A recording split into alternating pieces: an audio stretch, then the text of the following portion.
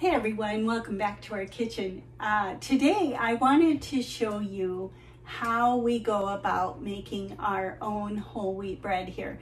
We grind our flour out of organic whole wheat berries. I'll share with you our source for that later, but I wanted to show you the process for grinding the flour and then making our own bread.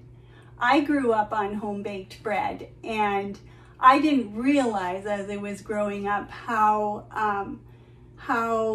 special that was until I started my own family and decided that I wanted to make that a part of our family life as well. So I hope you enjoyed this recipe. Let me take you through the process. Here we go. This is what we use to grind our whole wheat flour. It's called the Nutri-Mill Classic, and it's available online through Pleasant Hill Grain out of Nebraska. I'll include a link for that in the notes below. So we use whole wheat berries, and I'm going to turn this on, and it's quite loud. I'll adjust the sound, but I want you to be able to hear how loud it is.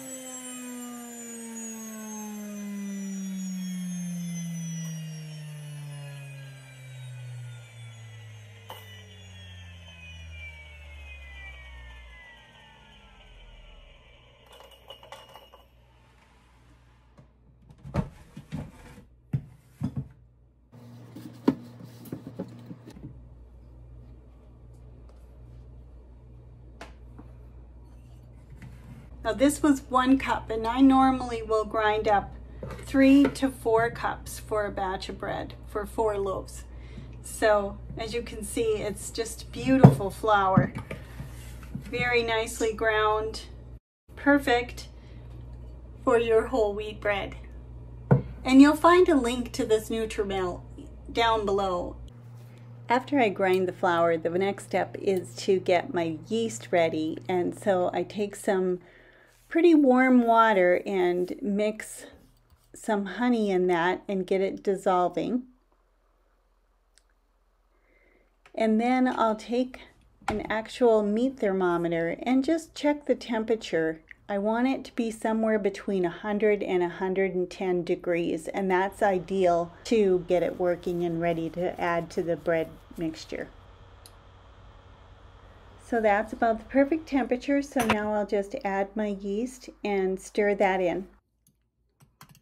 So again, it's a little less than a cup of warm water. Dissolve the honey, add a tablespoon of yeast, and just stir that in.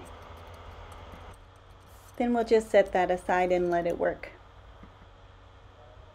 This is my Bosch bread mixer, and I have had it for over 30 years, and it is as reliable as ever, and I really love it. I'll put a link to the current model for the Bosch bread mixer at Pleasant Hill Grains in the description down below. If you don't have a Bosch mixer or a stand mixer, fear not. You can also use a handheld mixer for the first part of the recipe, and when you get to the part where you're adding in the final 4 to 5 cups of flour, you would have to do some hand kneading. A little more work, but still very doable. And if you don't have a Nutri-Mill flour grinder, you can just buy whole wheat flour. Next, I'm going to add 4 cups of hot water. So this is just a little over 110 degrees because the bowl is cold, so it's going to take a little bit of heat away just dumping it into the cold bowl with the wire utensils and so forth in there. That's just about perfect. So I'm adding my water, and then next I'm going to dissolve a little more honey in there. I have put about a tablespoon in with the yeast, and now I'm going to add about another tablespoon to this mixture. Good healthy tablespoon. So the honey is really going to help to feed that yeast and help it to leaven the bread. Now I'm just going to turn it on for a little bit and get some of that honey dissolved. Next up is the flour that we ground. So I add in equal amounts of whole wheat flour to the amount of water that I used at the beginning. So I used 4 cups of water, and we're adding 4 cups of whole wheat flour.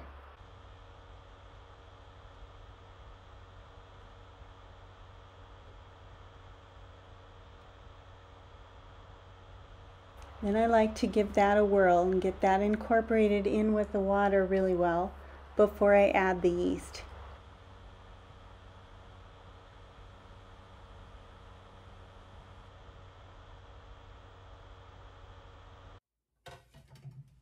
I like to check the temperature again right before I add the yeast, just to be sure that I have it at the optimal range, so I'm not going to kill off the yeast with too much heat. And so I'm checking the temperature again here, and leave it in there until you're sure that it's not going up any further, so you have an accurate reading.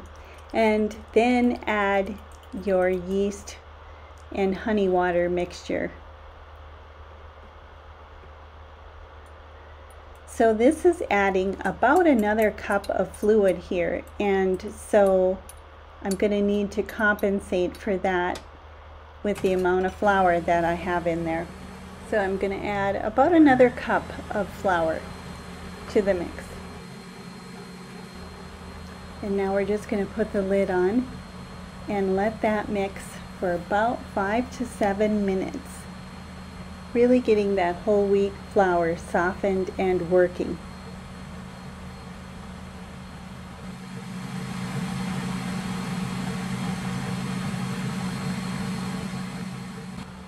While this is running, I like to take the dough hook and put it in some hot dishwater in order to get that large metal hook warmed up, so that when I do put it into my bread mixture, it's actually helping with the rising process instead of making the dough go cold and hindering the process. So after about 5 to 7 minutes, I just remove the beaters. Try to clean off some of that gluten that's been building up, and I like to see that because that means the dough is really going to be able to hold that air. It's got good gluten in there. And then I put in the dough hook that's been pre-warmed and cover this back up, and now we're going to let it do its initial rise. We're going to let it rise almost to the top, just like this. After it's risen to the top, and before you start mixing in flour, you want to add 1/3 cup of olive oil, 1 tablespoon of salt, and 1 tablespoon of honey. And somehow I didn't get that part recorded, but don't forget to add those 3 ingredients at this stage. And now we're going to turn the machine on and mix in the oil, honey, and salt. Next, we'll start adding the rest of our flour. I would start with 3 cups of flour and then keep adding flour until you see the dough start to pull away from the sides. So I've added about 4.5 cups here, and you can see how the dough has pulled from the side. And I'll let that mix for 12 to 15 minutes. So after I remove it from the machine, start to cut it into 4 pieces. And start to roll out my loaves. And I used to butter my hands, grease my hands before I would roll out my loaves, and I found that it actually works better to wet your hands and to use water on your hands to deal with the sticky dough rather than using butter or oil. So I work up 4 even sections,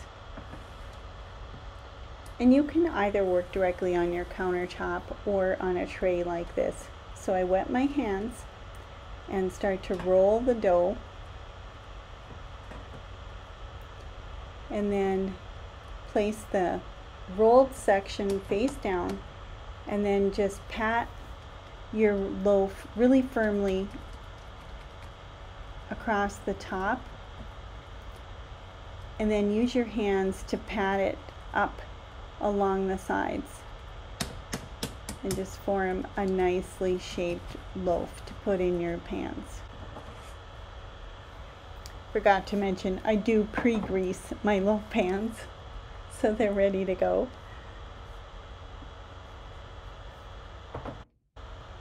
Wet your hands again and grab another section and repeat.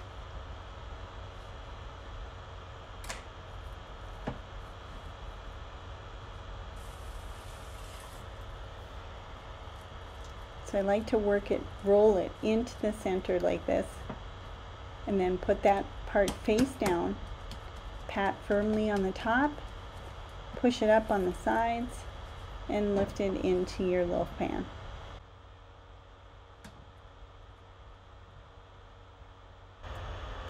Okay, let's just speed things up here a little bit so you can watch me do the last two loaves, but a little faster.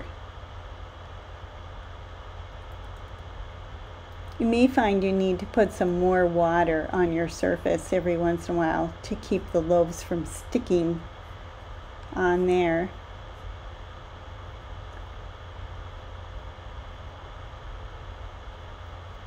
But yes, I find water works so well as compared to trying to work on a buttered or greased surface.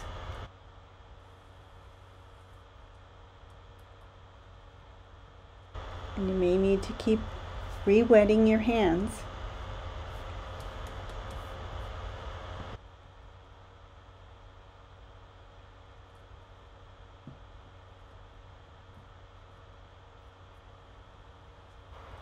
And there we have it, 4 beautiful loaves ready to rise.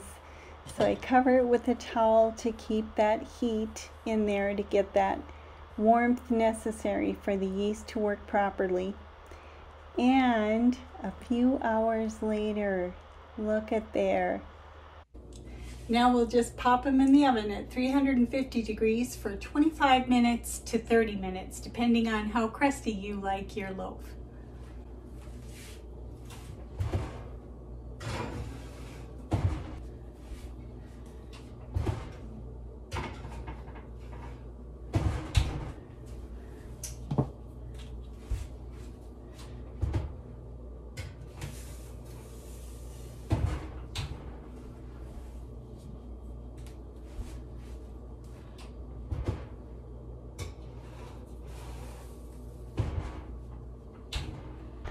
There's nothing like the smell of fresh baked bread coming from the oven. Can't wait to cut me a slice. Beautiful. Thanks for joining me here in the kitchen. If you'd like our recipe for our whole wheat bread, just look for the link below. Thank you so much, and remember to like and subscribe, and we'll see you again next time.